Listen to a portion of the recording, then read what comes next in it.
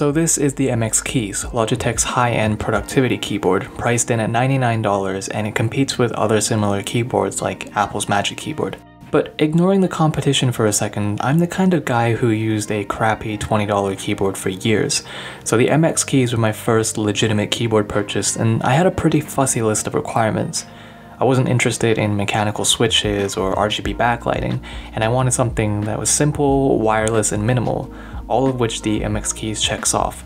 But for someone who may be on the fence about purchasing this product, especially when there are so many other good offerings on the market these days, I wanted to offer my own thoughts on this keyboard after having used it for a while now. So without further ado, here's the MX Keys review 3 months later.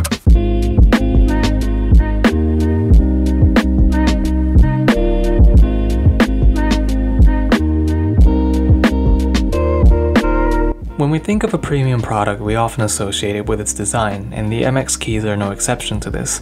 The body is constructed from metal, and you can feel it. This keyboard is a lot heavier than most other keyboards, and the keycaps are made of high-quality ABS plastic. The design is heavily centered around a minimalist fashion, sporting a modest Logitech logo at the top, and there aren't any flashy features like RGB or colorful keycaps. It's a professional, non-offensive look.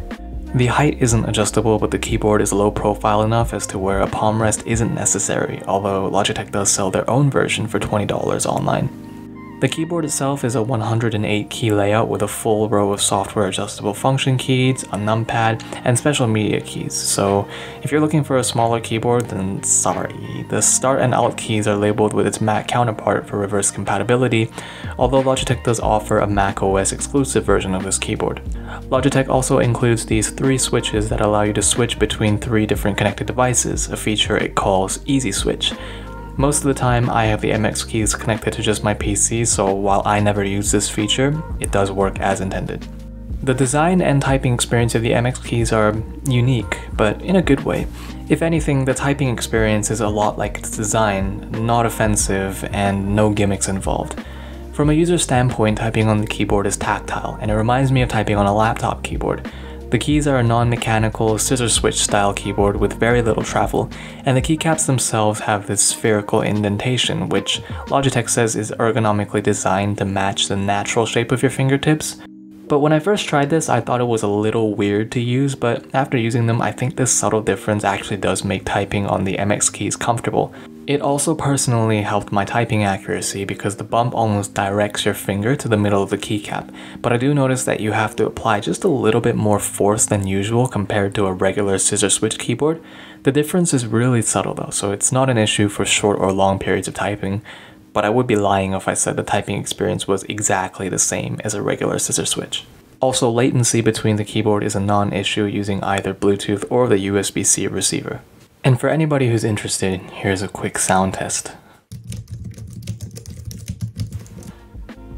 The MX Keys uses regular white backlighting with 8 adjustable layers of brightness, and there are ambient light sensors in the keyboard that will automatically turn on the backlighting in dark environments.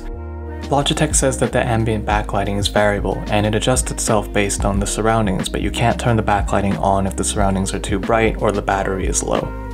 Throughout the 3 months I've used the keyboard, I've kept the backlighting off because that's just my preference. I'm usually working in a well-lit environment and I'd rather just preserve the extra battery life. And on the note of battery life, this is one of the MX Keys' strong points. This keyboard uses USB-C to charge, and with backlighting on, this keyboard lasts only 10 days. But without the backlight, this little guy goes up to 20 weeks, which I can personally attest to, because since buying this keyboard in December, I've charged this keyboard zero times. I haven't charged it once. In fact, the charging cable that the MX Keys comes with is still in the packaging.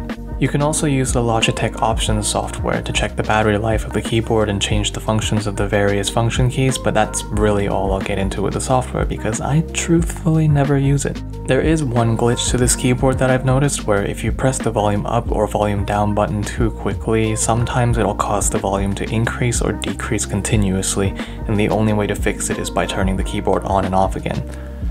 Logitech addressed this with a firmware update, which I actually only found out about while researching for this video, so yeah. So who is this keyboard for? I think this keyboard is fantastic for people who want a no-frills premium keyboard experience. The extra software features that they throw in there aren't really useful, and I'm still annoyed at certain things like the volume glitch or the fact that Logitech doesn't include a USB-C unifying receiver. Come on Logitech, I know you can do it. But if you want a simple minimalist style keyboard for productivity, then this is still one of the best offerings on the market. And as for gamers, well, 2 words really, please don't. Thanks for watching.